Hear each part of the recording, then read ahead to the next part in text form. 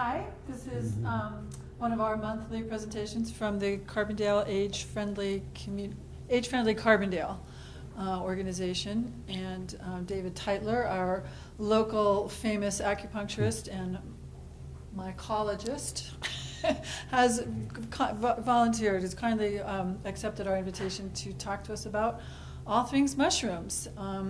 He's got about 4 topics. There's kind of magic mushroom, psychedelic kind of stuff that maybe we'll talk about at the end. But before that, you want to talk about, he'll take it away. He'll talk about it. Questions and answers, interrupt him if you have some burning question. Interrupt him if you have a burning question. But we'll have a Q&A at various times too. All right. Well, so I'm here to talk about mushrooms, one of my favorite topics, actually. So I guess we have a few people in the audience and people out in cyberspace. I don't know if cyberspace people, can they type in questions or anything? Okay, so you can type in questions. I can't see them, so someone would have to interrupt me and let me know what a question is. And I'm happy to answer them. So if you guys have questions as we go, I think feel free to raise your hand, and I guess you'll have to speak into a mic. Well, as Susan said, I'm Dave Teitler. I grew up in Crested Butte, where there were a lot of old-time miners who came to America from Europe, like Italy, Croatia, Serbia, Slovenia, and in all those countries there's a big mushrooming heritage amongst like Eastern Europeans. And so when all of those people who came to work in the mines in Crested Butte found out that the same mushrooms grew around Crested Butte that grew where they came from, I think they were quite pleased. And so there was a pretty strong mushrooming community and spirit from the folks that we called the old timers, who were the miners. And so a lot of, I think what I learned was kind of stuff that was, I guess, handed down from the old timers to the hippies who moved in the 70s and 80s, and then I learned a lot from them. And then over the years I've read and learned stuff as well. So from a foraging perspective, that's kind of where my background comes. Medicinally, I'm an herbalist by profession, acupuncturist and herbalist. And within our herbal pharmacopoeia are a lot of mushrooms. And there's a lot of intrinsic value within the mushrooms that is particularly effective as an herbal. So there's the foraging part, there's the medicinal part, and then there's the psychedelic part, which seems to be a hot topic these days, interesting topic these days, and there's a lot of research and work being done in that realm as well. So those were the kind of the 3 realms I wanted to talk about: foraging, medicinal, and psilocybin. Is anyone, any of those areas that anyone's particularly interested in talking about or hearing about or have specific questions about? It's not a specific question, but I love to eat mushrooms. Mm-hmm. And I'm wondering about, I mean, I know they're not bad for me, but in what ways they're good for you, what they add to you. So the question is, in what ways are mushrooms good for you? Because this fellow likes to eat them. And so you're wondering about like nutritional. Yeah. Nutritional. Nutritionally, right. Okay. Well, then let's start off with foraging. So here in Colorado, we have kind of a smaller season for foraging. Pretty much July and August is the main foraging season here in Colorado. If you're in the Northwest or in California or back east where it rains a lot more, then the seasons are much more extended. But here, since we don't get a ton of rain, it's when the monsoons come in July and August, is if they come, then we will have mushrooms growing. Some seasons it doesn't rain enough and there's literally no mushrooms in the forest. And so that's a bad year. And then we have to wait till next year and keep our fingers crossed that it will rain. You know, a lot of snow helps, but I think in the end it still ends up just being, does it rain in June and July and August is really a deciding factor. And then,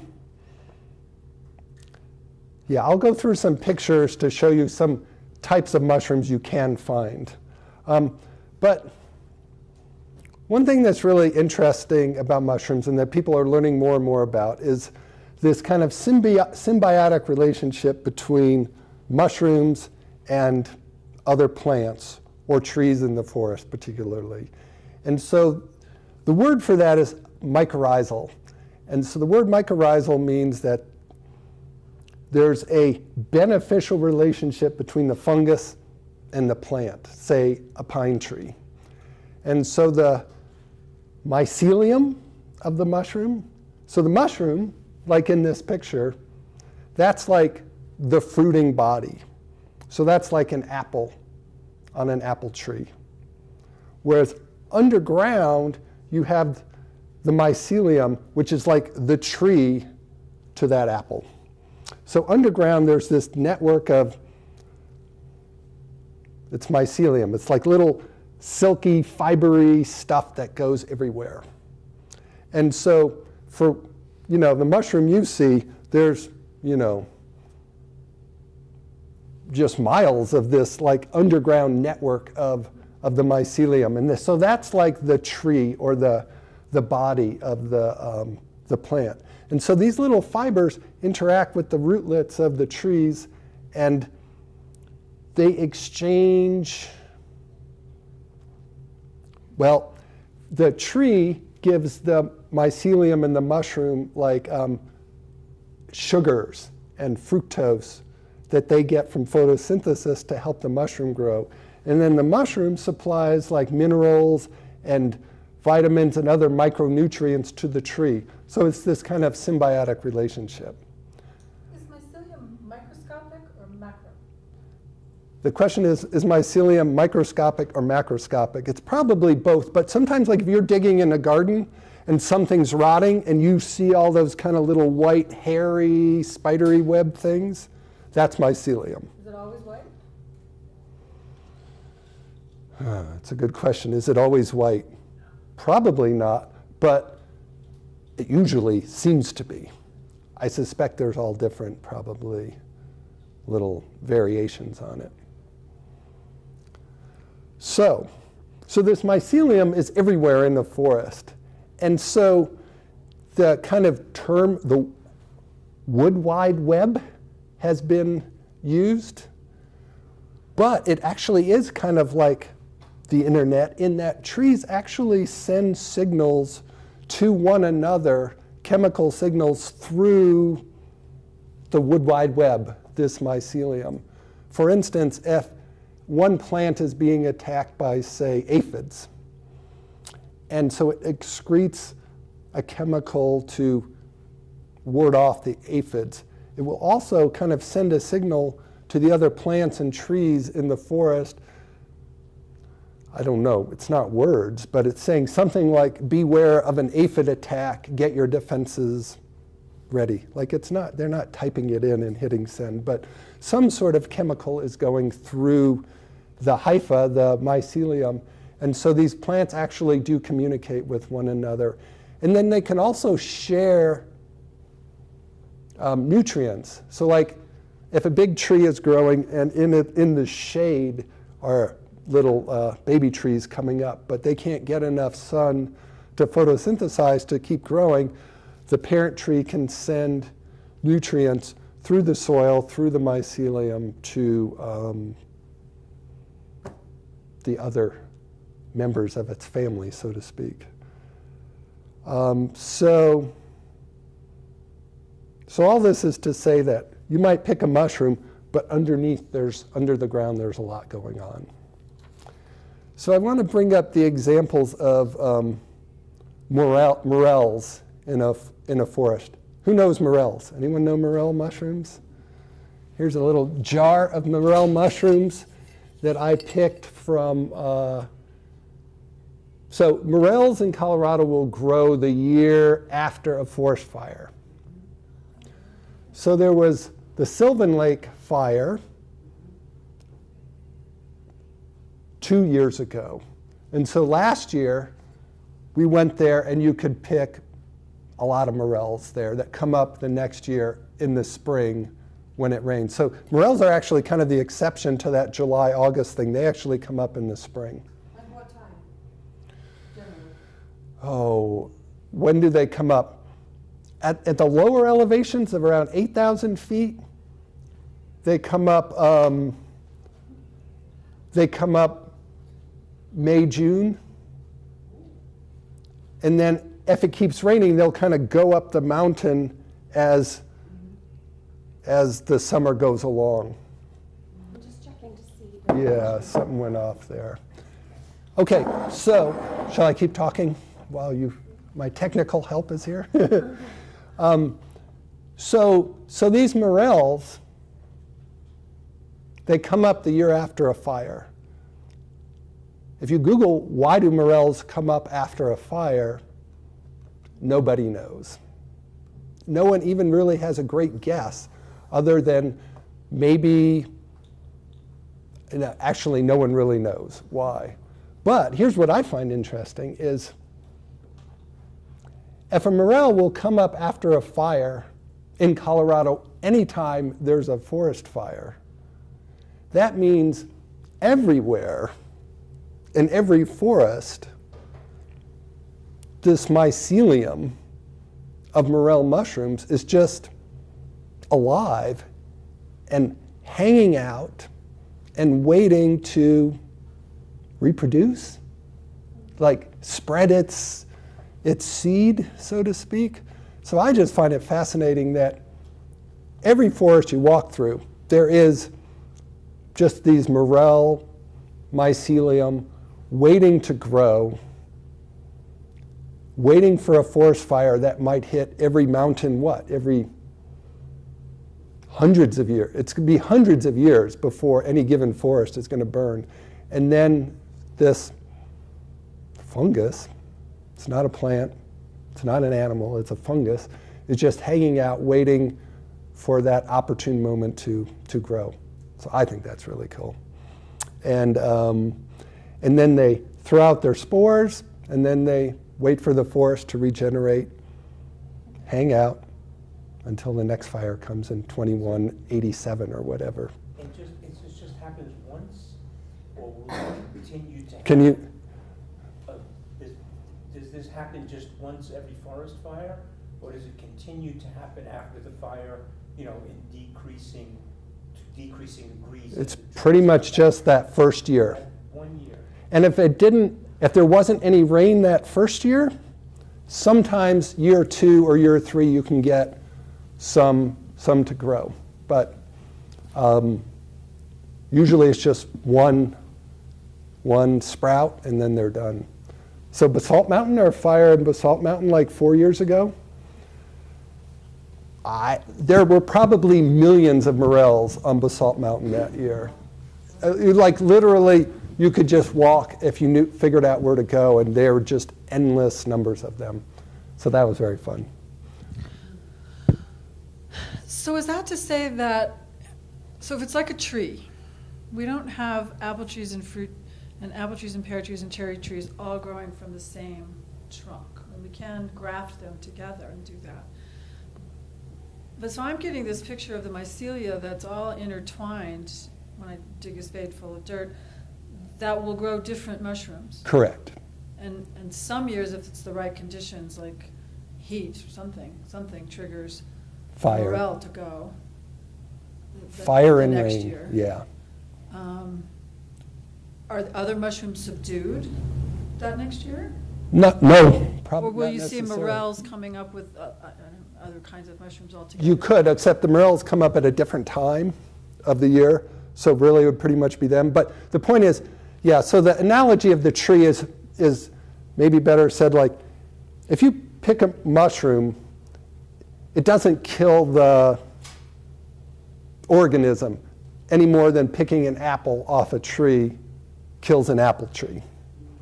So that's the analogy. So there's all different kinds of mushroom trees, to keep the analogy going, growing underground. Or in your garden, it's just whatever's rotting in the compost or whatever. But it's still fungal. And if it rains a lot and you water a lot, maybe a mushroom will come up in your garden, right? Some random mushroom or something. But lots of times it's just the mycelium and it won't sprout because the conditions aren't just right. Like one of the mushroom, well, yeah, so let's just look at some mushrooms that you could collect in the forest. We're going to go through some pictures so you can just see what is out there. All these pictures were taken one day on a particularly amazingly great day from a mushroom looker like myself. I went to the forest to try and find chanterelles. It had been raining a lot, and it had been raining a lot that year, so I felt optimistic. And there were mushrooms everywhere. So this picture you see right now, these are amanitas. Amanitas are the Alice in Wonderland one, the red one with the white spots.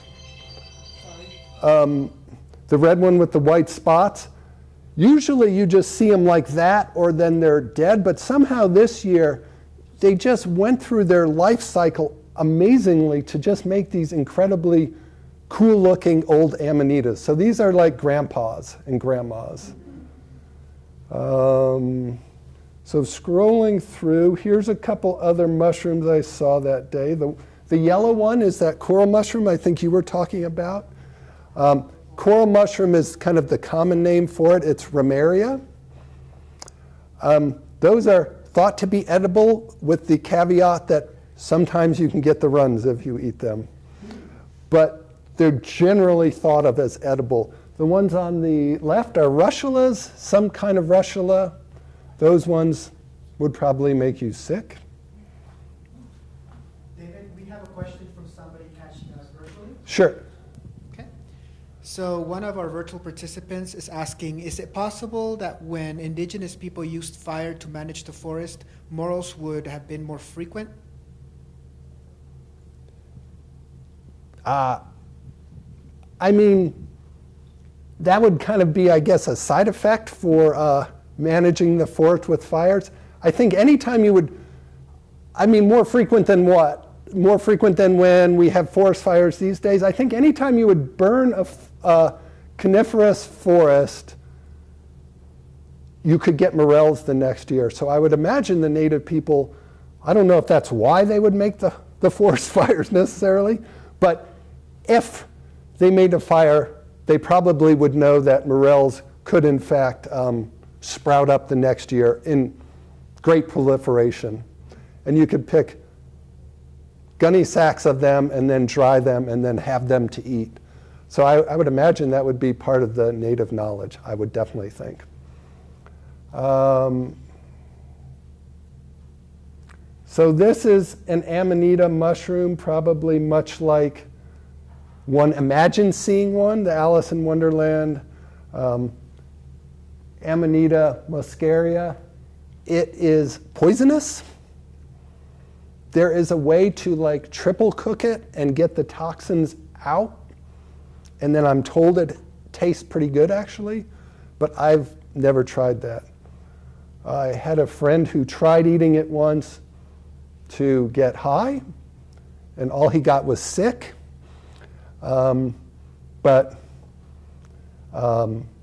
Yeah, so this mushroom, the amanita, that particular day was out in force. Here's another picture of an older one. It's just basically the same mushroom. I'm going to guess a week or two older, something like that. This is a boletus, also known as porcini. Probably one of the two choice edibles in Colorado. They taste really good. They're best when they're about this big or smaller. When they get bigger, they start to get wormy and mealy, and yeah. So this is a couple more amanitas. They were just crazy that day. The white one is just a baby nub just come up.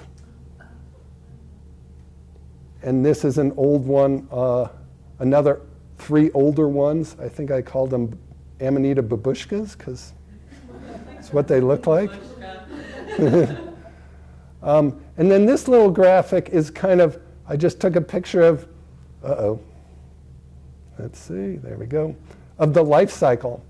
So we go from baby to, I guess, teenager in all its glory, middle age spreading, getting a little older, and then quite old.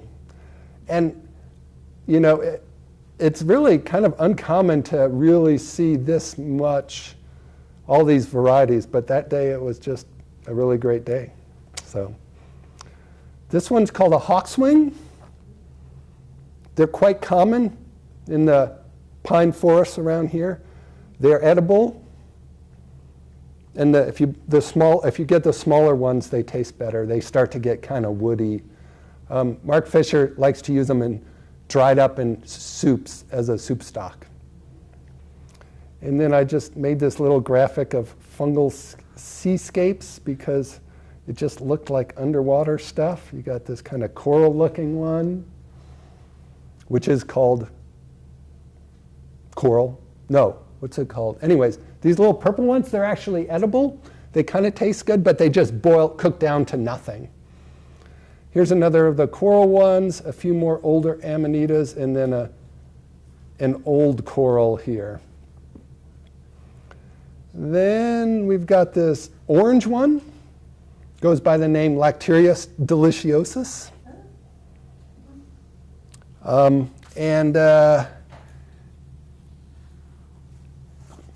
It's known to be rich in proteins, crude fiber, unsaturated fatty acids, and it has B vitamins, Lacterius deliciosus. And then the white one's a puffball. Those are just a little puffball. Sometimes you get those big ones, but these are little ones. Those are edible. Taste kind of like tofu in that they'll acquire whatever taste they're cooked in. So this is one of those middle-aged spreading amanitas from underneath. That is the mother bear who was yelling at me as I was sitting there in the chanterelle patch. She was angry. That's for stories for another day. And so these are chanterelles. This is what chanterelles look like in the forest. They're probably the other prime edible in Colorado, boletus and chanterelles. I knew a guy once named Jean Marc who was a chef and mushroom collector, and the quote of his I like is, there are 2 kinds of mushrooms in Colorado, boletus and chanterelles, and everything else. So the point being that they're the ones that really taste good. These are boletus porcinis that just overgrew and just started looking pretty weird. So do you eat the whole thing, the tops? Well, that young one I showed you earlier, you would eat the whole thing, top and stem. These ones? These ones you wouldn't eat. These are too old. They'd be wormy and yucky, but they're cool looking. So, one more old babushka, and the cute little. These ones I don't know what they were. I could never identify them. And then, so this is the same amanita that would have been the red one, but it's growing in a dry air on a dry south-facing slope. So that's what it ends up looking like. But same mushroom. And so yeah. So that was one day of foraging. I did collect a bunch of chanterelles in my basket, and then that bear started yelling at me from the tree because I did not know the patch was literally right below her in the tree. So that was exciting. Scared the shit out of me, actually, when she started going. And I'm like, what is that? And I saw her. But What magazine was that article in? it never really made it in a magazine. It was in a mushrooming journal, and it's on my website. So if you go to carbondaleacupuncture.com, to the links and blogs section, you can see the article and read it and look at the pictures. So any other questions about foraging before we move on to the topic of, let's say, medicinal values? I got one. So everything that I've known that people forage, they always cook. They never eat raw. But the ones that we get from the grocery store, they're fine to eat raw. Or is it not fine to eat? I guess you can eat those button mushrooms raw, but I think it's always best to cook. The conventional wisdom is always best to cook mushrooms. And as you'll about to find out in the medicinal part of the talk, is that the polysaccharides in the mushrooms, the sugars that are the immune building parts, are only water soluble. So you have to cook them in water, like steam them, to break those cell walls down so that these polysaccharides are viable. Because if you just eat that mushroom, it's just going to go right through your system, and the healthy part will then just come out. So, cook them in oil? Same thing. If you cook them in oil, some constituents will come out, but to get the polysaccharides, which is the most healthy part, the anti-cancer part, the immune-building part, it's got to be cooked in water. You got to steam it to break those cell walls and make them digestible. So then portobello mushrooms, which they say you can grill portobello mushrooms grilled? Well, probably there's a big water content in them already. So I think if you grill them, it probably breaks that down. But I think it's best to steam mushrooms and then throw your butter or your oil in at the end for flavor. But to cook them first in water, or even dry cook them in the pan and let the water of the fresh mushrooms bleed out, and then steam, and it'll steam that way. But if it's dried mushrooms, then you got to add water. But you're already going to be adding water there. Yeah. Can you say something about farming them? Because I suspect, I do most of my foraging in stores, and actually I do all of it in stores. And the ones, obviously, people aren't out foraging for those and then bringing them to the stores. How are they farmed?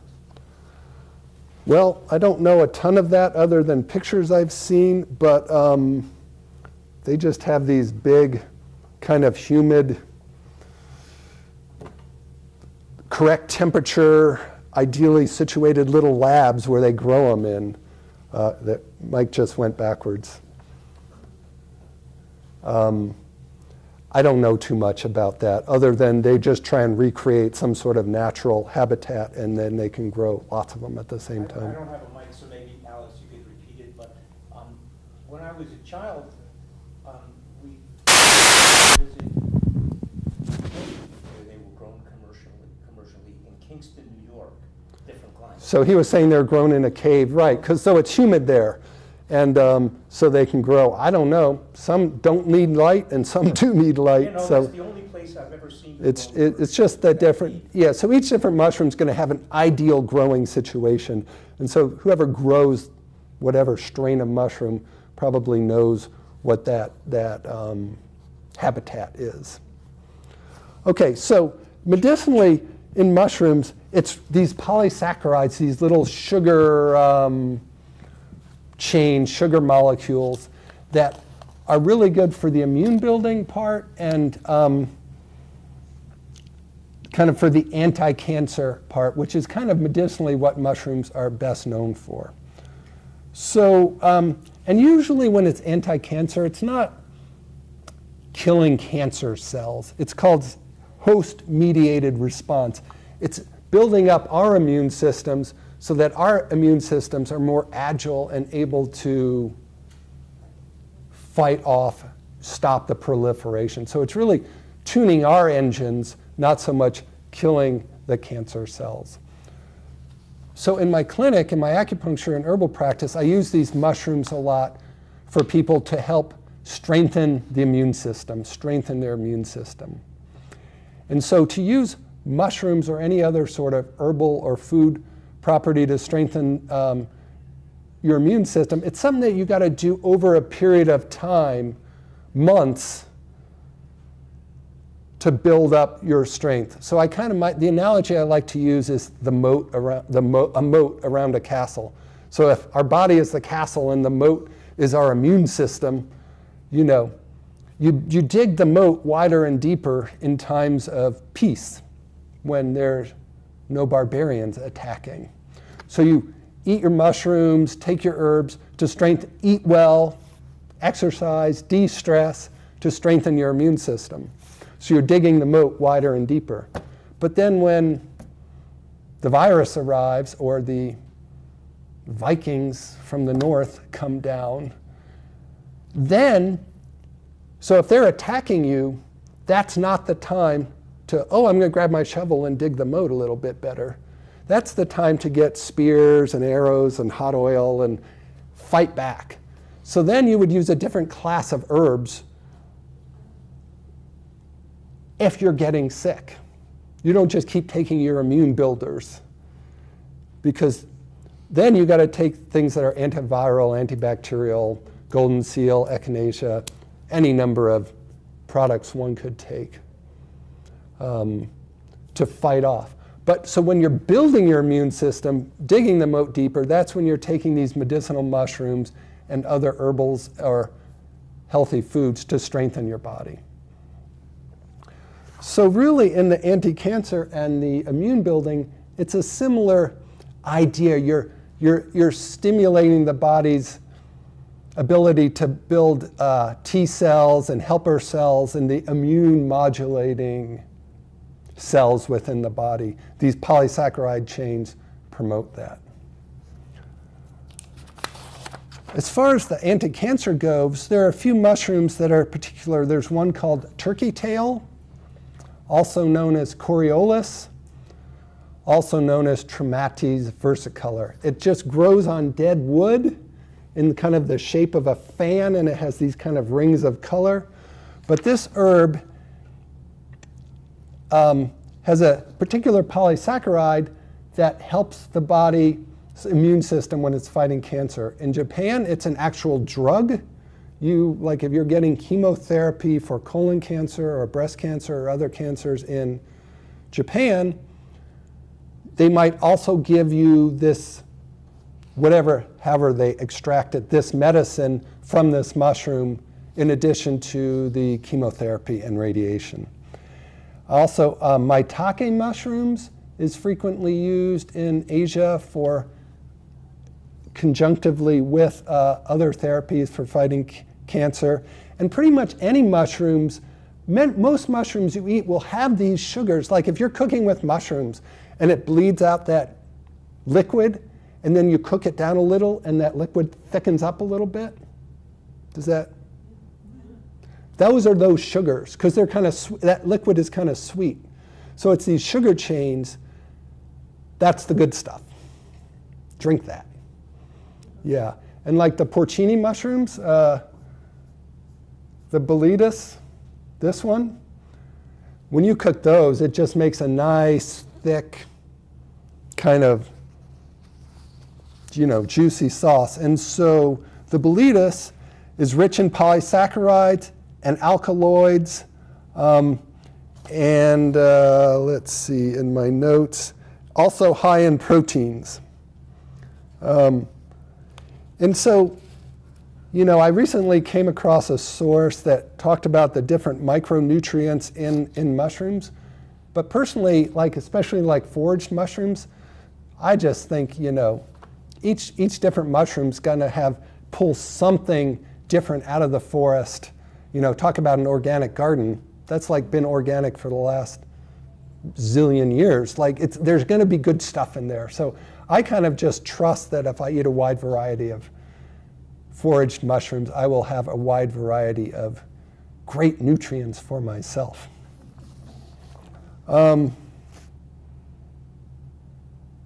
any questions on immune system and medicinal use of herbs? I was curious about the morels, if they have specific, I was wondering if the morels had a specific medicinal use.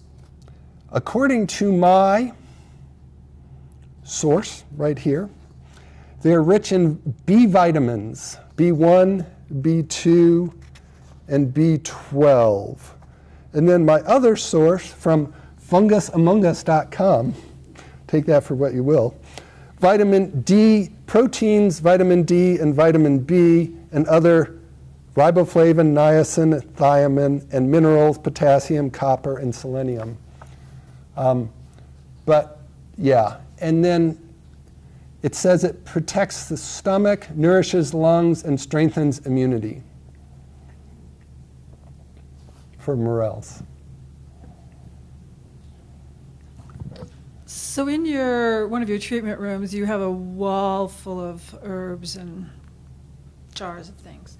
Are a lot of those mushrooms? About 5 of them. So in traditional Chinese medicine, they use mushrooms amongst other plants in what we call herbal medicine. There's also some animal-based products in there and mineral-based products in what Chinese medicine just kind of calls herbs generally. But there are probably like 6 or 7 different herbs we use in Chinese medicine. One is good for strengthening digestive system. A couple are good for strengthening kind of the kidney and bladder function. But there's a few different ones we use. And you buy those? I buy those, yeah. So cordyceps. they're being harvested in China somewhere? Yeah, they're probably being cultivated. But there's one famous herb, cordyceps. Who's heard of cordyceps? Anyone heard of cordyceps? It is actually a parasitic fungus. It invades the larva of a particular moth in the Tibetan Plateau and just infiltrates its body and just kind of sucks the life out of the larva, and itself grows in there and then sticks up this one tiny little mushroom at sometime in the summer, way up high in the Tibetan Plateau. And so that particular Chinese herb, which is like about as expensive as gold by weight, but it's a very common and esteemed herb that is used for athletic performance, sexual performance, being more dynamic in old age. It apparently was used by the Chinese once in one of the Olympics when all of a sudden they came out of nowhere and broke all these records, and everyone thought they were doping, but what they said was we were dosing on cordyceps. And you don't have that one? I do have that one. But nowadays that's cultivated in labs, not so, but they can't get the mushroom to sprout in captivity. It can only get the mycelium to grow. But these qualities are also in the mycelium. There's another variety of it that's being grown in captivity that does sprout a mushroom, but it's a different subspecies. Different, that's not quite the word, but a different type of cordyceps. But apparently it still has good medicinal value, so they say. Cordyceps militaris, as opposed to Cordyceps sinensis, which is the Chinese one. Any other medicinal questions? Should we go on to psilocybin?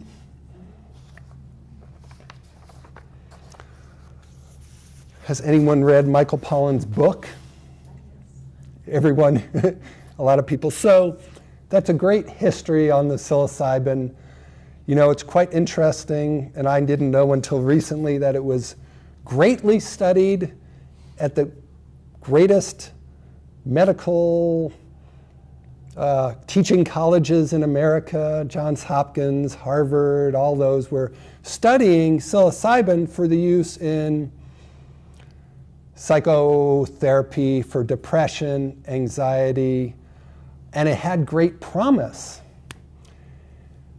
But then the hippies got a hold of acid and psilocybin and started using it recreationally, and so the government worried, I don't know about what, that people might get too creative or too crazy or whatever, and so the government kind of shut down all the research with psychedelics and psilocybin, and I think in the last 10 years or so, that research is starting back up and continues to be promising. So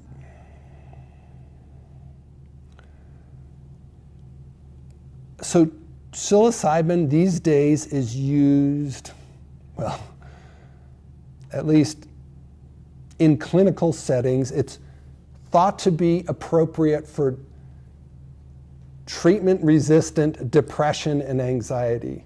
So that means you've been depressed for a long time and therapy and medication doesn't seem to be helping. And so psychedelics, psilocybin, MDMA, that's known as ecstasy, Molly, so I'm told. Those are all the same, I think. And then ketamine is quite often used these days as a kind of a psychedelic therapeutic in clinical settings. You can get that in the valley here with a guide and a doctor to help you process it. And it does seem to be very effective. I take that back.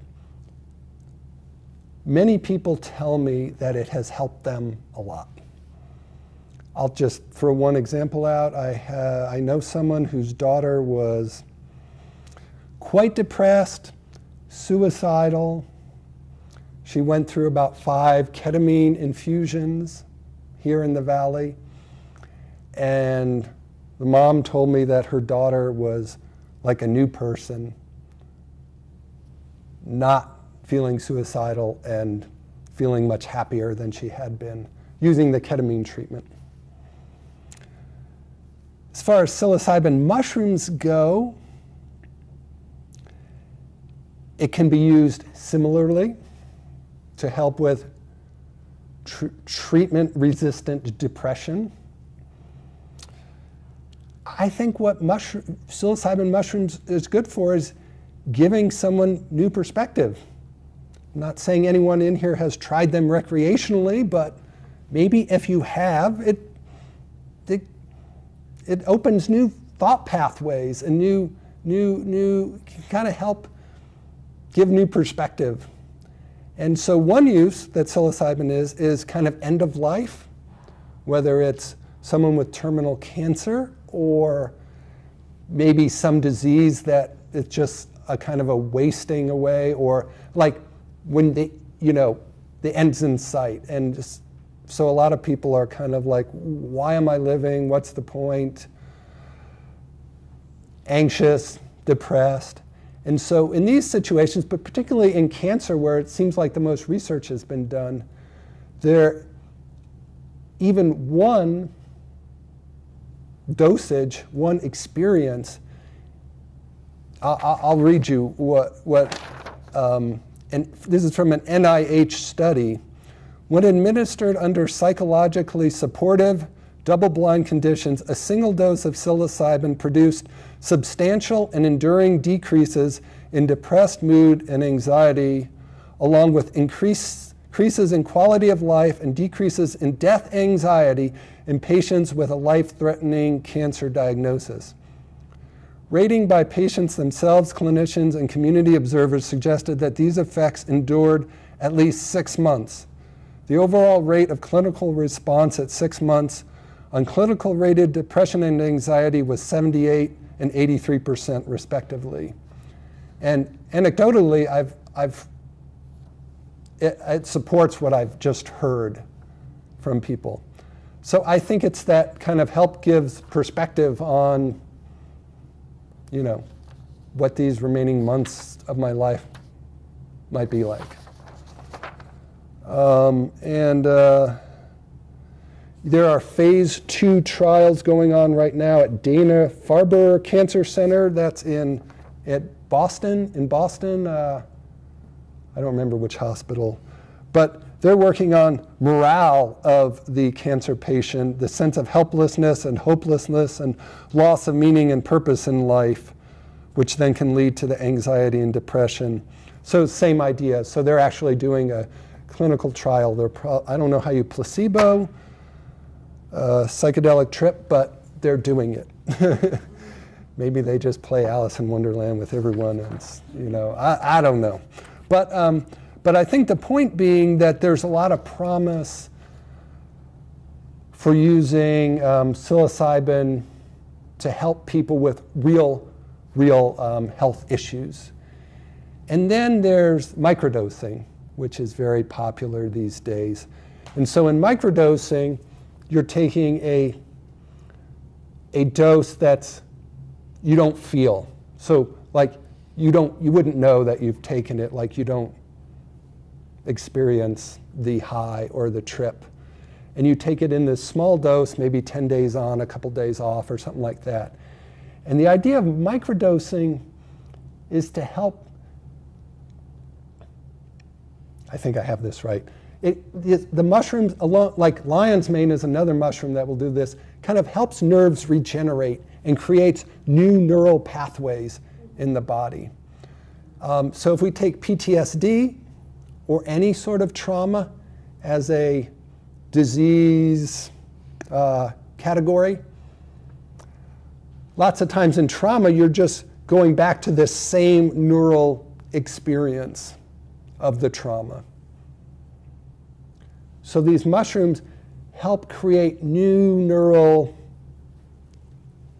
connections, can help reroute some of the brain's kind of processing or that same kind of pathway that it just is stuck in.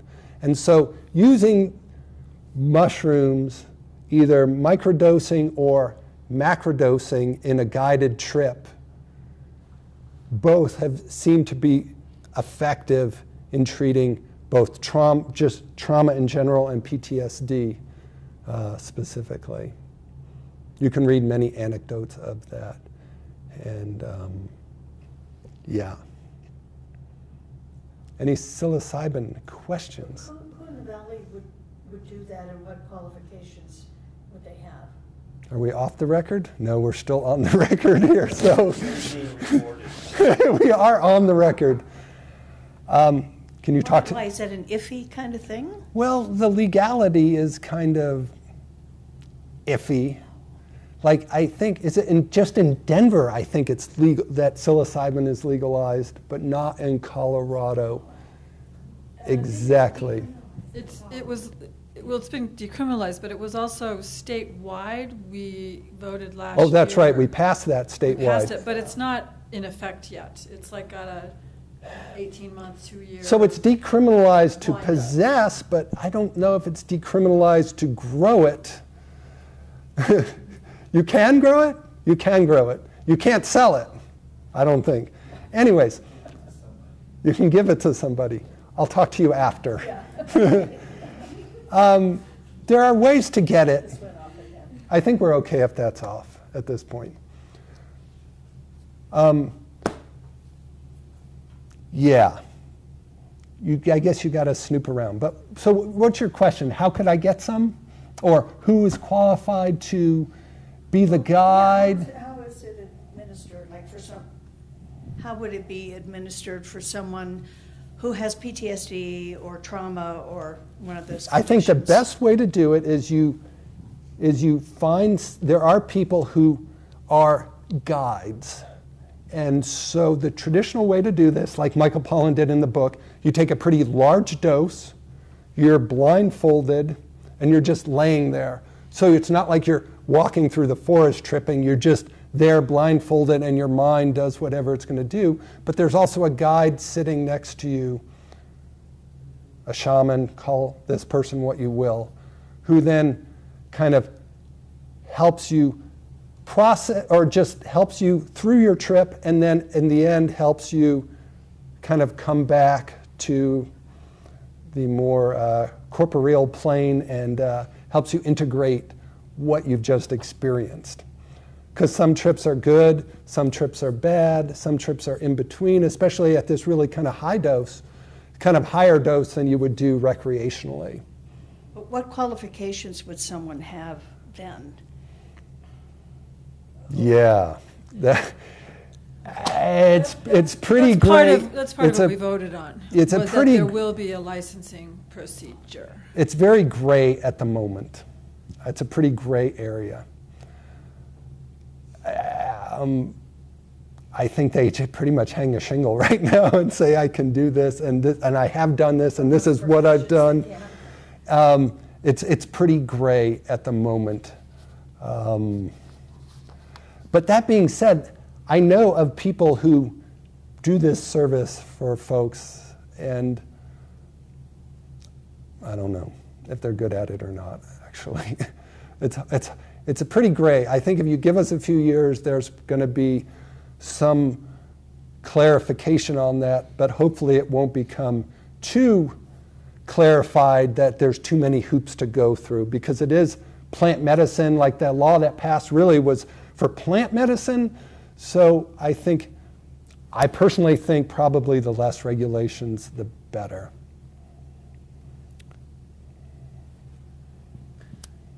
In the book, I'm trying to think, it wasn't the pollen book, it was another one, talked about microdosing and Burning Man and all of that. That microdosing has been a big thing for quite some time now. I'm sure it is. And macrodosing. And the like you say, the opening up of expanding neural pathways, opening up, getting you out of rutted thinking, that sort of thing. And so I've been wondering about that one, because I've heard people going to Denver and doing a microdosing couples session and various things like that, and I haven't really heard back from them what they got out of it. And so that was curious to me, that you could get, I hadn't heard what you said about microdosing, that it needs to go on for many, many days. Yeah, I think microdosing generally goes on for many days. I think if it's a couple's retreat for a weekend, I think it'd be more likely macrodosing. Yeah. Like, that would be my guess.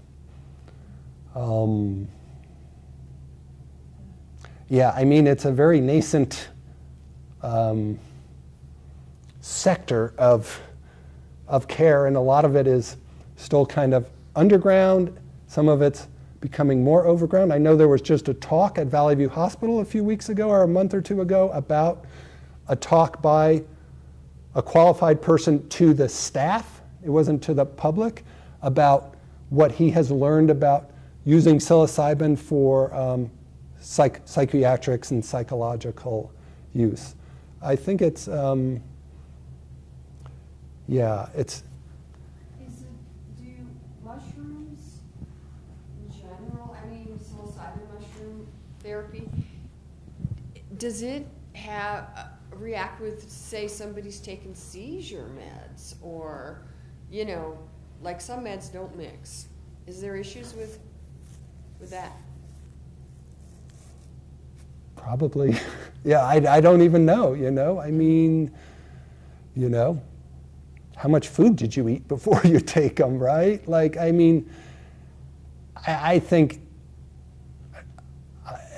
only lore knows those answers right now. I don't know that. I mean, you could Google it and see. Yeah, just wonder. It used to be if you Googled that, then they'd be onto you, but now I think it's okay to Google that stuff. Yeah. I'd like to know, do you know anything about psilocybin and avoiding stomach issues with it? Like how to avoid stomach issues when you take psilocybin? I've read orange juice or citric. I had a friend who once cooked it up as tea, and that was easier on the stomach. That was his idea. And also, I'm sorry, are you? Maybe have a little food in your stomach. Actually, I don't know. Some people get sick when they take it. Some people get nauseous, and some people don't get anything. I don't know anything particularly a good way to get around that necessarily. I also wanted to ask you about, do you know about a microdosing schedule? Why you said 10 days and then 2 days? I mean, I just kind of threw that out there. I just know I think it's generally it's more effective if it's done at a low dose consistently. Again, I would just Google that, but you could probably get 10 different answers from 10 different websites, but it's low dose over time is the idea of microdosing, not just a couple days. So changing the subject a little bit, the work that I know you do with herbal medicines and formulas for people, with current political issues with China, are you having difficulty getting ingredients? No.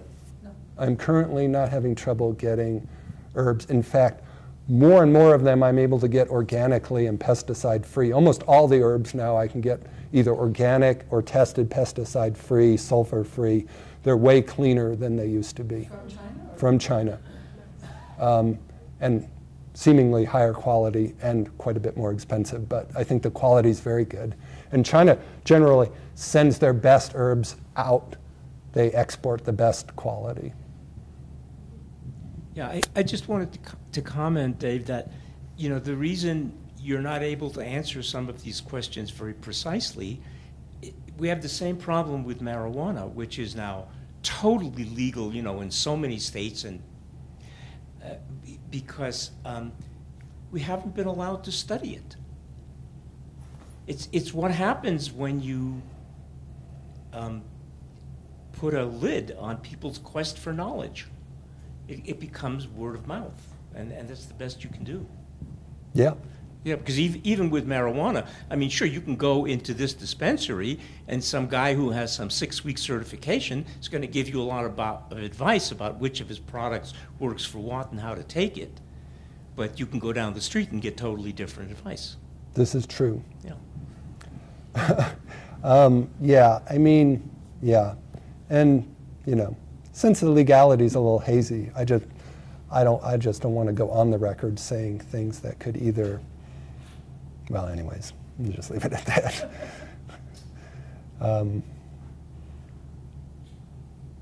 Any other questions or anything else you wanted me to speak on? Anything from online people? Thank you very much, David. Thanks you all.